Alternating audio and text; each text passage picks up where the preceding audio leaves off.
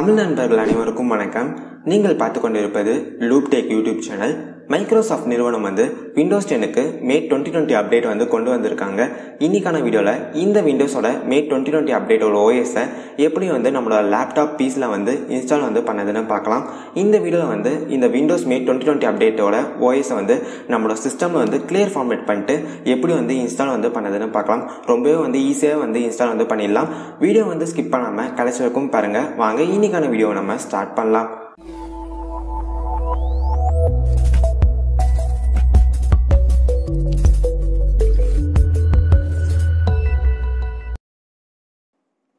Okay, இந்த Windows 10ஓட latest வெர்ஷனை நம்ம சிஸ்டமில் இன்ஸ்டால் பண்ணதுக்கு நமக்கு ஒரு சிலது எல்லாம் தேவைப்படுது. அதை என்னென்ன பார்க்கலாம்.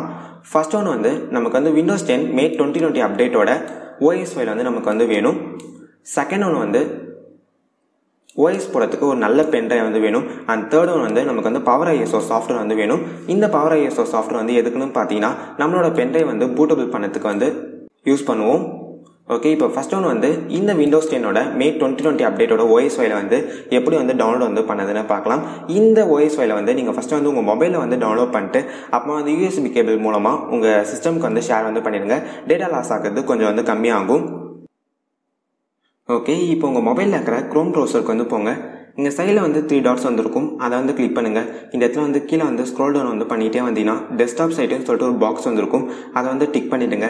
இப்போ உங்கள் சிஸ்டமில் எப்படி ஸ்க்ரீன் வருமோ அதே ஸ்க்ரீன் இப்போ உங்கள் மொபைல்லையும் வரும். ஓகே, இப்போ இங்கே இருக்கிற சர்ச் பாக்ஸில் விண்டோஸ் 10 டவுன்லோட் டைப் பண்ணுங்கள். ஓகே, இப்போ இங்கே வர ஃபர்ஸ்ட் ரிசல்ட் கிளிக் பண்ணுங்கள். உங்களுக்கு விண்டோஸ் 10க்கு டவுன்லோட் பண்ணதுக்கான அஃபிஷியல் வெப்சைட்டுக்கு உங்களுக்கு கொண்டு போகும். இந்த இடத்துல கீழே ஸ்க்ரோல் டவுன் பண்ணிகிட்டே வாங்க. இந்த இடத்துல செலக்ட் எடிஷன் சொல்லிட்டு ஒரு ஆப்ஷன் இருக்கும். அதை கிளிக் பண்ணுங்கள். அதை கிளிக் பண்ணிட்டோன்னே உங்களுக்கு என்ன வெர்ஷன் வேணுமோ அதை செலக்ட் பண்ண சொல்லுவாங்க. இல்லை இப்போ லேட்டஸ்ட்டாக மே 2020 வெர்ஷன் மட்டும் தான் இருக்கும். ஜஸ்ட் அதை செலக்ட் பண்ணிக்கோங்க. இப்போ இங்கே இருக்கிற கன்ஃபார்ம் பட்டனை கிளிக் பண்ணுங்கள். இப்போ இந்த இடத்துல லாங்குவேஜ் கேட்கும். ஜஸ்ட் அதை கிளிக் பண்ணி இங்கிலீஷ் இன்டர்நேஷனல் செலக்ட் பண்ணிக்கோங்க. இப்போ கன்ஃபார்ம் கிளிக் பண்ணுங்கள். ஓகே, இப்போ டவுன்லோட் பண்ணதுக்கான 2 லிங்க் உங்களுக்கு கொடுத்துருப்பாங்க. அதாவது 32 பிட்டும் 64 பிட்டுக்கான லிங்க் உங்களுக்கு கொடுத்துருப்பாங்க. உங்களுக்கு என்ன பிட் வேணுமோ அதுக்கான லிங்க்கை கிளிக் பண்ணுங்கள். எனக்கு 64 பிட் தான் வேணும். ஆனால் அந்த 64 பிட்டுக்கான லிங்க்கை நான் கிளிக் பண்ணுறேன். அதை கிளிக் பண்ணிட்டோன்னே எனக்கு அந்த ஓஎஸ் ஃபைல் டவுன்லோட் ஆக ஸ்டார்ட் ஆகிடும். ஓகே, இப்போ உங்கள் மொபைலில் டவுன்லோட் ஆன அந்த ஓஎஸ் ஃபைலை யூஎஸ்பி கேபிள் மூலமாக உங்கள் சிஸ்டம்க்கு ஷேர் பண்ணிடுங்க. இப்போ நம்ம டவுன்லோட் பண்ண ஓஎஸ் ஃபைல் இதோ இருக்குது. ஓகே, செகண்ட் ஒன் நமக்கு ஓஎஸ் போடுறதுக்கு ஒரு நல்ல பென்ட்ரைவ் வேணும். நீங்கள் என்ன பென்ட்ரைவ் ஓஎஸ் போடுறதுக்காக எடுக்க போகிறீங்களோ அந்த பென்ட்ரைவ் 4 ஜிபிக்கு மேலே இருக்கிற மாதிரி பார்த்துக்கோங்க. நல்ல கம்பெனி பார்த்தீங்கன்னா HP, சாண்டிஸ்க், டிரான்சென்ட். அப்படி உங்கள் கையில் பென்ட்ரைவ் இல்லைனா உங்கள் கையில் இருக்கிற மெமரி கார்டை கார்டு ரீடில் போட்டு பென்ட்ரைவ் மாதிரி யூஸ் பண்ணுங்கள்.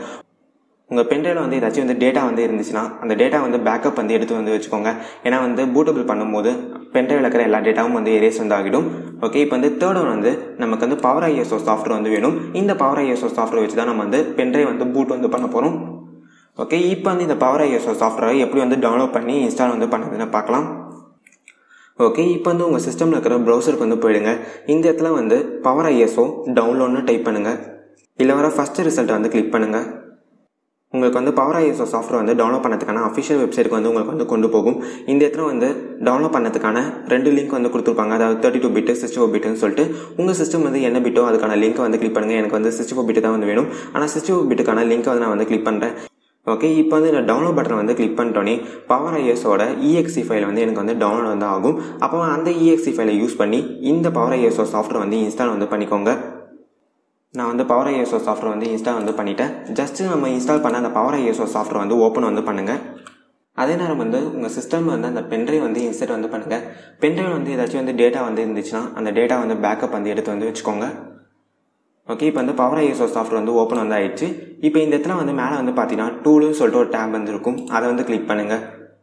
அதை கிளிக் பண்ணிட்டோன்னே இந்த இடத்துல கிரியேட் பூட்டபிள் USB டிரைவ்னு சொல்லிட்டு ஒரு ஆப்ஷன் இருக்கும். ஜஸ்ட் அதை கிளிக் பண்ணுங்கள். இந்த இடத்துல ஓகே கிளிக் பண்ணுங்கள்.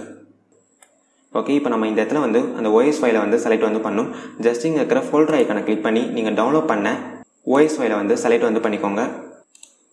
செலக்ட் பண்ணிட்டு ஜஸ்ட் ஓப்பன் கொடுங்க. இங்கே கீழே பார்த்தீங்கன்னா உங்கள் பென்ட்ரைவ் தான் செலக்ட் ஆகிருக்கான்னு சொல்லிட்டு ஒரு வாட்டி செக் பண்ணிக்கோங்க.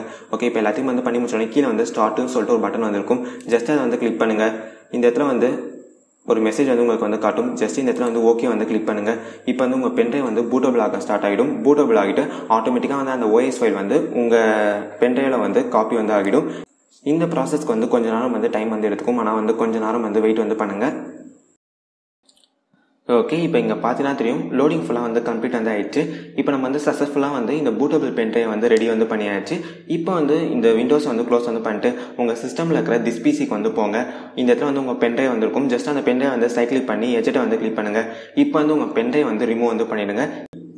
ஓகே, இப்போ நம்ம ஃபைனலாக வந்து இந்த பென்ட்ரைவ் யூஸ் பண்ணி ஓஎஸ் வந்து இன்ஸ்டால் வந்து பண்ணலாம். நீங்கள் வந்து என்ன சிஸ்டம்க்கு வந்து ஓஎஸ் வந்து இன்ஸ்டால் வந்து பண்ண போகிறீங்களோ அந்த சிஸ்டமில் வந்து இந்த பென்ட்ரைவ் வந்து இன்சர்ட் வந்து பண்ணுங்கள். இப்போ அந்த பென்ட்ரைவ் வந்து இன்சர்ட் பண்ணுறோன்னே அந்த சிஸ்டம் வந்து ஆன் வந்து பண்ணுங்கள். இப்போ வந்து நம்ம வந்து பூட் மெனு கீயை வந்து ப்ரெஸ் பண்ணும். ஒவ்வொரு லேப்டாப்புக்கும் ஒவ்வொரு கம்ப்யூட்டருக்கும் வந்து ஒவ்வொரு பூட் மெனு கீ வந்திருக்கும். கம்ப்யூட்டருக்கும் பார்த்தீங்கன்னா அதிகபட்சமாக வந்து F9, F10, F12 இந்த மூணுத்தில் வந்து ஏதாச்சும் ஒன்று தான் வந்து பூட் மெனு கீயாக வந்திருக்கும். அதே வந்து லேப்டாப்புக்கு வந்து பார்த்தீங்கன்னா ஒவ்வொரு லேப்டாப் கம்பெனிக்கும் வந்து ஒவ்வொரு பூட் மெனு கீ வந்திருக்கும். நான் வந்து டிஸ்கிரிப்ஷனில் வந்து எல்லா லேப்டாப் கம்பெனிக்கான பூட் மெனு கீயும் வந்து கொடுத்துக்கிறேன்.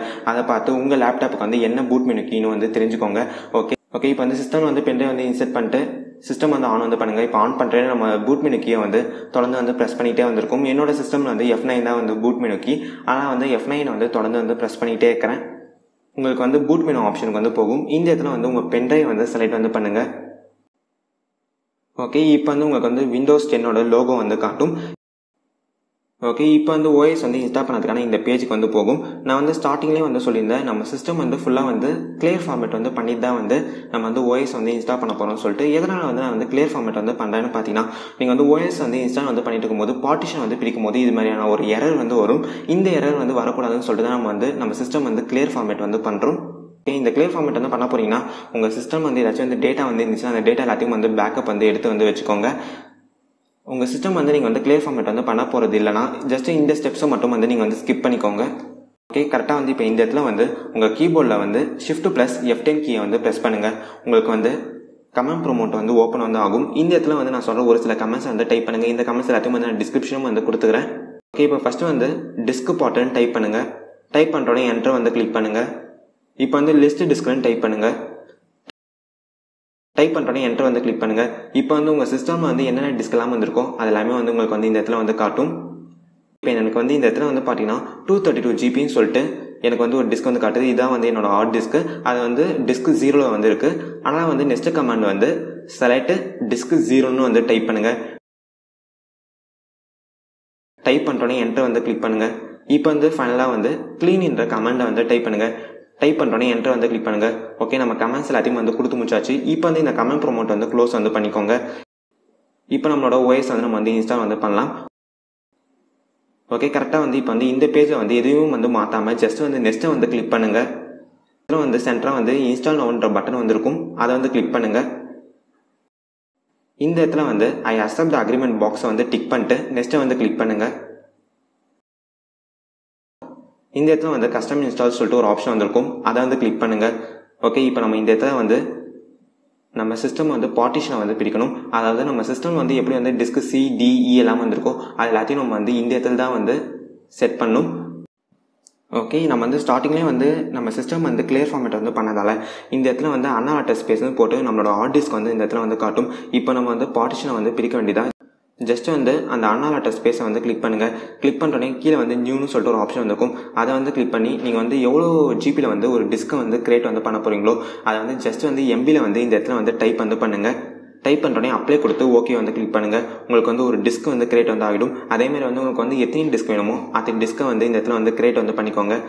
ஓகே, இப்போ வந்து எல்லா வேலையும் வந்து முடிஞ்சிடனே நீங்கள் ஃபஸ்ட்டு வந்து என்ன பார்ட்டிஷனை வந்து கிரியேட் வந்து பண்ணீங்களோ ஜஸ்ட் அந்த பார்ட்டிஷனை வந்து செலக்ட் வந்து பண்ணிக்கோங்க. அந்த பார்ட்டிஷன் தான் வந்து டிஸ்க் C. அந்த டிஸ்கில் தான் வந்து நம்மளோட ஓஎஸ் வந்து நம்ம வந்து இன்ஸ்டால் வந்து பண்ண போகிறோம். ஜஸ்ட் அந்த பார்ட்டிஷனை வந்து செலக்ட் வந்து பண்ணிட்டு கீழே வந்து நெக்ஸ்ட்னு சொல்லிட்டு ஒரு ஆப்ஷன் வந்திருக்கும். அதை வந்து கிளிக் பண்ணுங்கள். இப்போ அதை வந்து கிளிக் பண்ணிட்டோன்னே நம்மளோட ஓஎஸ் வந்து இன்ஸ்டால் ஆக ஸ்டார்ட் ஆகிடும். இந்த ப்ராசஸ்க்கு வந்து எப்படியும் வந்து 1/2 hour வந்து எடுத்துக்கும். நான் வந்து வீடியோ வந்து ஃபாஸ்ட் ஃபார்வர்ட் வந்து பண்ணுறேன்.